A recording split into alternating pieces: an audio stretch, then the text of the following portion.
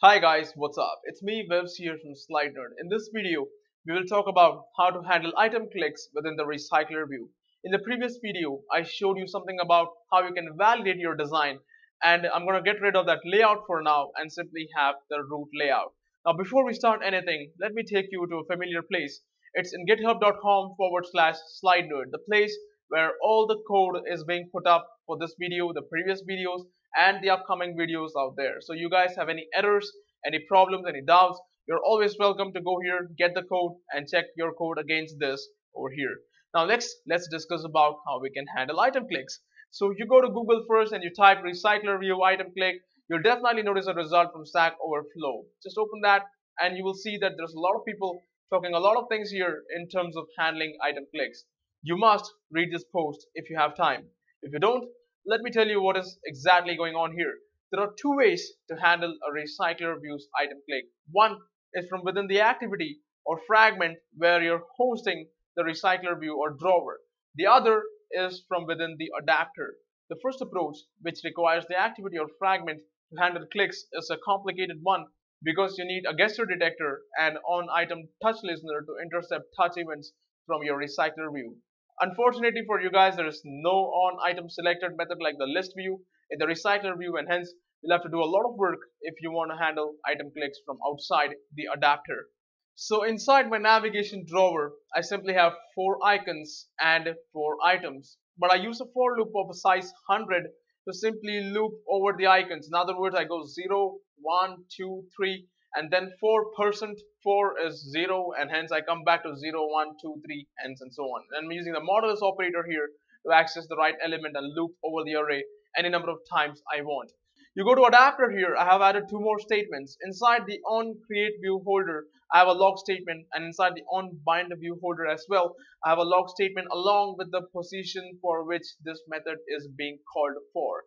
Now if you run this app in Lollipop, let's take a look at what the logcat has to talk about it. So go here to the Lollipop preview, start the main activity, and as you can see, as soon as you do that, even before you see the drawer or the list, there's onCreateViewHolder, and the onBindViewHolder is being called for the positions 0, 1, 2, 3, 4, 5. You open the list here, you will notice 0, 1, 2, 3, 4, 5. So these are the 5 visible items that the navigation drawer or the recycler view initially tries to build up and display. Now as you start scrolling down, you will notice that onCreateViewHolder and onBindViewHolder are getting called for some time, but then there's just the onBindViewHolder that gets called. Take a look at that. I scroll down all the way down to the 100th item, and then there's onBindViewHolder. Again, if I go back all the way up, it's only onBindViewHolder that gets called, and that's because of the recycling which I discussed in my earlier recycler view videos, where I told you that the view holder is created once, but it's gonna be reused again and again. Now if you click on one of the items, currently nothing happens. So how can we make something happen? Pretty simple. Go to your adapter inside the onBindViewHolder method. Let's say you want to show a toast when you click on the icon. Of course, in reality, you would like to open an activity or a fragment, and I will get to that because we need to handle the whole item click in that case. So simply go here, holder.icon.set onClickListener. So have a simple anonymous inner class for handling the item click. I can simply make a toast here. If you open the drawer here, I have an onClick that's going to be triggered only for the icon click over here. So if I click on Vivs here, nothing happens. But if I click on 1 here, the toast gets displayed at position 0. I have also printed the position here, as you guys notice. Go down, click anywhere on any icon, and it's going to give me the exact position. So for individual items inside your recycler view, like an icon or a text view or an image view, you can handle clicks this way. Now of course, there's another way of writing this. You can do this onClick thing inside your view holder as well, and let's talk about that. So let's remove this complete onClickListener statement here. Also, don't make it final anymore, just remove that, and all we gotta do now is go to our view holder. Here you're gonna implement the onClickListener by simply saying onClickListener over there, and just press Alt Enter, implement the methods onClick, and inside the constructor where you have said my view holder icon is find view by ID, right below that statement here, add your onClickListener by simply saying set onClickListener this over here. In other words, every time the icon is clicked, it's gonna simply have the onClick triggered for that icon. Now all you want to do is print the position currently as in. So at this point I have the toast message fully, but there's a small problem, and that is I need access to the position inside the onClick method.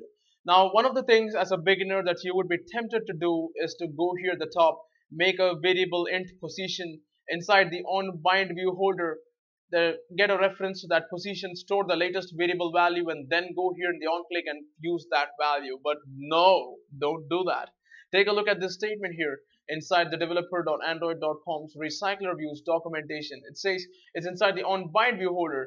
They say that RecyclerView will not call this method again if the position of the item changes in the data unless the item itself is invalidated or the new position cannot be determined. In other words, if you delete an item, if you add some extra item, nothing is going to happen. For this reason, you should only use the position parameter while acquiring the related data inside the onBindViewHolder method, and do not keep a copy of it. If you need the position of an item later, just use the getPosition method, which will have the updated position.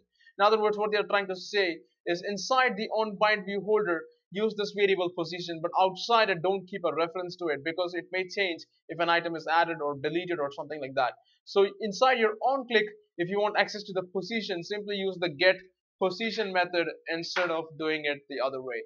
Now at this point, let's try to run this and see how it happens. So there you go, you click the item, you click Anki over here, nothing is going to happen. But if you click 2 here, there's item clicked at position number 1, and that will work for any position that you click inside your navigation drawer. So that is pretty much the 2 different ways you can handle clicks inside your RecyclerView's adapter. Well, enough playing with silly toast messages. How about we do something real, like deleting an item from our RecyclerView? For that, we need to go to our adapter at the top and add a method called delete here. This method will simply accept the position that you want to delete and will remove the item out there. And the way you remove things is pretty simple. Just take your data structure, which is an array list or list, and simply call remove on it. Simply say remove here and pass the position inside. Now if you remember, if the earlier list view stuff that we used to do out there, we used to call notifyDataSetChanged. However, with the RecyclerView, you don't do that anymore. Rather, let's take a look at what Android is trying to tell us in the notifyDataSetChanged method. Here it says notify any registered observers that the dataset has changed. Now they are saying that there are 2 types of data change events. Either you add, remove, delete items, that is you make structural changes, or you simply update an item at some existing position, which is basically a data change or item change as they call it over here.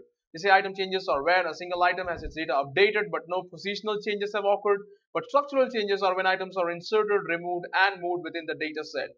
Now here they say that this event does not specify about the data that has changed, forcing observers to assume that all the items and structure may no longer be valid. In other words, layout managers will have a fully forced to rebind and relayout all the visible views. As you can see from these statements, you can make out that it's a very expensive operation if you call notify dataset change. Rather, they are saying that if you're writing an adapter, it will be more efficient to use one of the most specific change events out there, like notify dataset change as a last resort. Now here they have clearly said that use it as a last resort. Now what method can be used alternatively?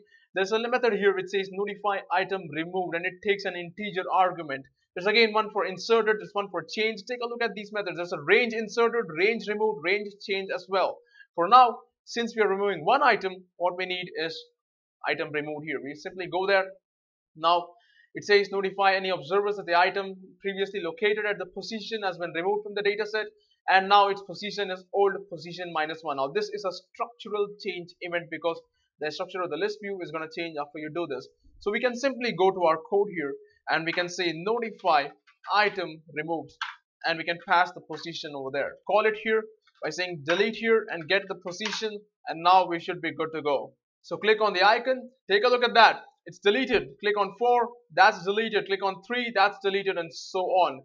However, if you go back and if you come back to the main activity, you open this, again everything is going to remain intact because we have not saved our adapter or list view to actually contain those changes, which you can do with the help of an SQLite database or shared preferences or whatever you prefer. So this is basically how delete works. And of course you can customize this animation by having a slide out or slide in or pop out or whatever you want to do with the default item animator, which is again something we'll talk about in the upcoming videos. Now in the further videos, as we add data from the internet, as we use swipe to refresh layout, we'll talk about how to add and remove ranges of items out there. And adding an item, a single item for now, is just the way you deleted one. So if you like what you saw, please like this video, share this video, subscribe to SlideNerd, and let us know your thoughts in the comment boxes below.